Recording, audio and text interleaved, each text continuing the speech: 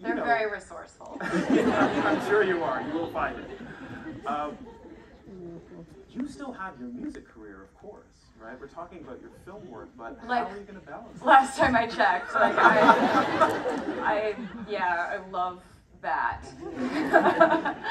I do have my music career. And are you, I mean, is like how much of the visual side of it, whether it's more films, music videos, that kind of thing, how much do you think that will take up of your time and creativity? You know, it's an interesting projection to try to come up with, having not thought about that exact thing ever before. I really, I have a lot of bandwidth to put into creative things. And I get exhausted by things in life, but they're never creative things. I love making stuff, and I'm like, for the last like 5 or 6 years, I've just been like, I just love making stuff. I just want to never do anything but make stuff. So I just hope that that keeps going. I am so lucky to be supported by kind, generous, nice, thoughtful people who seem to care about stuff I make. I just hope that that keeps going. I'm gonna keep working hard, trying my best. All of that, and I would absolutely love to expand in terms of filmmaking and storytelling, and keep, you know, it's a natural extension of my writing. I really feel that, and as long as I can keep doing all the natural extensions of my writing, you know, doing shows is a natural extension of my writing. I love that too. I want to do all the things. Well, Taylor, we're out of time, but I just want to thank you so much for this conversation. I'm hearing that we have a little bit more time. Thank you. You're willing, we'll keep it going for just a little bit longer. I would love it.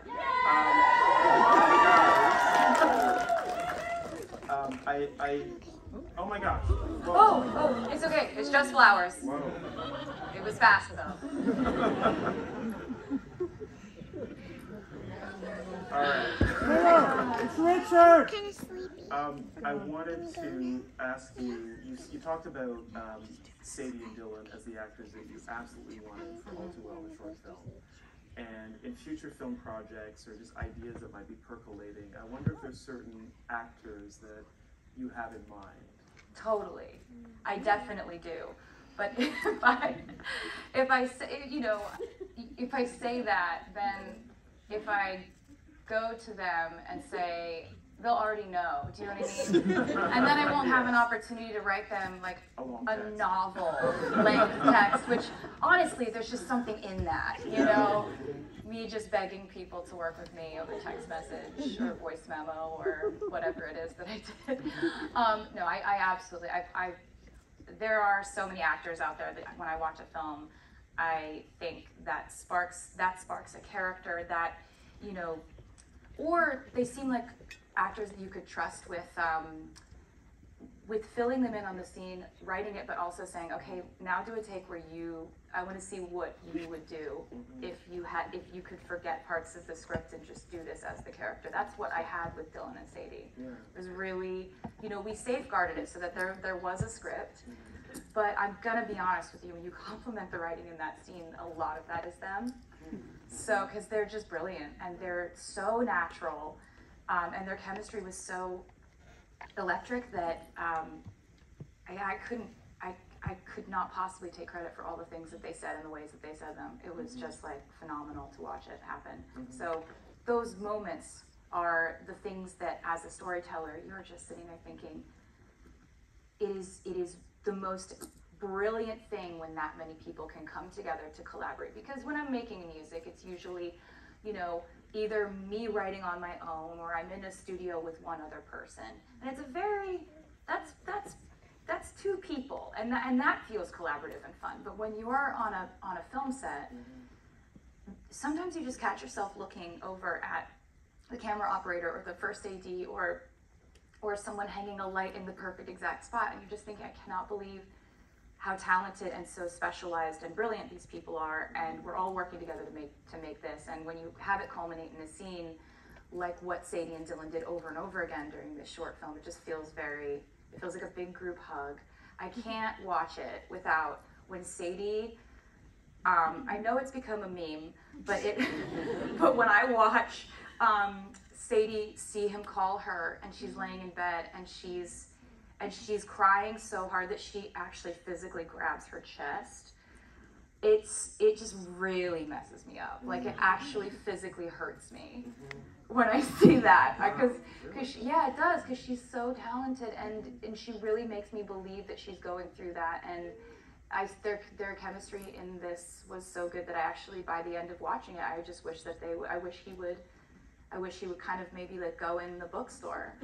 But it is, I did want to end it in terms of, I think it's really just devastating when a character goes from being in another character's life to then being a voyeur, watching from the outside in. Like, you were a main character, and now you're standing outside a window. There's that barrier is just so brutal.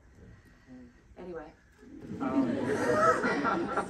We come back to brutal one way or the other. Yeah.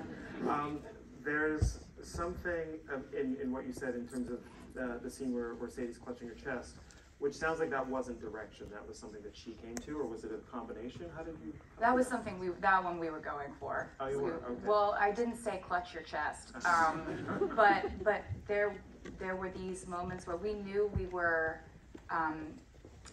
filming a certain phase of her grieving, and we knew some of it was different phases of her letting go of this person, and this was one of the ones that Sadie and I knew from the jump that this one was going to be, the kind of crying that like racks your body, like just the kind of crying where you can't breathe.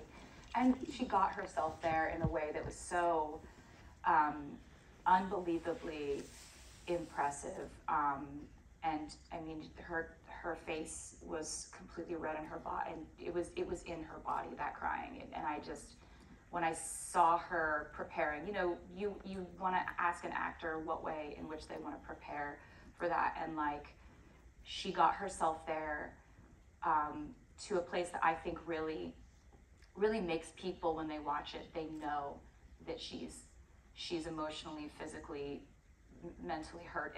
There's every aspect of pain coursing through this person, and for her to give us that performance is genuinely just such a generous thing to do as a performer. Absolutely. Yeah. So.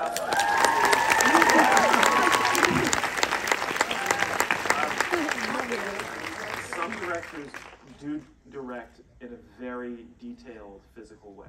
Move your elbow here an inch more this way, that kind of way, and actors might not like that, but some directors want that kind of precision, and other directors do, I think, more like what you're describing. And I wonder how you find that balance in terms of, you have this vision in your head, you know what you're going for in terms of the effect, but how much do you direct the detail of your actors' performances? With this one, it was really about naturalism. Okay. So we're not trying to get a perfectly symmetrical shot, and if you are 2 inches to this way, you mess up the shot, because the shot's all about symmetry of the desk and the lantern and the lantern. It's not. It's not Wes Anderson. Oh, I love Wes Anderson. Love Wes Anderson. That's exactly what I'm referencing, because I love Wes Anderson. But there is when I watch a Chloe Zhao film, that is her with a steady cam finding the emotion in the shot, and I find that just as riveting as when I'm watching a Wes Anderson film, and I love both types of film. But with this, we were really going for more of that, just the heart-throbbing naturalism, because their physicality and them being natural within those moments, I'd be in the car with them, and when I'm in the back seat of that like 90s Mercedes that we had, like, me and Rena are in the back seat of the car, and there is a moment where we're like, okay, Dylan, put her hair behind her ears. Sadie, look over at him and grin. Tell a joke. They're kind of just talking to each other off the cuff, but you would reach in verbally and just give them a bit of a prompt. And that happens definitely more in the times where they're falling in love and there's this chemistry. It was a really great combination of feeling like, oh my God, they've got this. Like, there were moments where you're like, just let them go. Do not mess with that. Don't mess with what they're doing. And then there would be moments where you're like, okay, I can't see, there's a big, massive tear about to roll down her face, but there's one piece of hair blocking it. So you're just like saying, move your hair, and it just, you know, like, but you also don't want to mess with that too much. I don't know. I mean, it's really just a case-by-case situation. As it is probably for most directors. Yeah. One other piece in terms of performance, which many people don't see when they're watching films, but it's editing. Yes. You can create a performance in the edit suite Yes. sometimes, in terms of the time you take with Yes. each scene. Our editor, Ted Gard, is absolutely incredible. And Saul and I would sit in the edit suite every single day, going through every single thing we had shot. And the edit, I think, you know, it being, part of it being set to music helped because I knew exactly, there were some shots that were really locked in, right? Like there's a scene where we have, you know, a tracking shot and the dolly's moving in and it's her, him, no, it's moving out. Yeah, it's moving out and it's revealing Dylan meeting her dad. And it's this beautiful scene full of warmth and he's doing it. He's charming the dad. It's great. And then you're pushing back in and it's a completely different day. I wanted to match that exactly. So there were some structured things, but then there were also moments where it's free flowing and I wanted to have this sort of kaleidoscope of memories at the end. I wanted that to be the kind of thing that we'd find in the edit. Right. And so we did that. But I mean, we were like, you know, drinking wine and crying a lot. Just, you know, very serious stuff. That's where the art comes from, right? Yeah, obviously.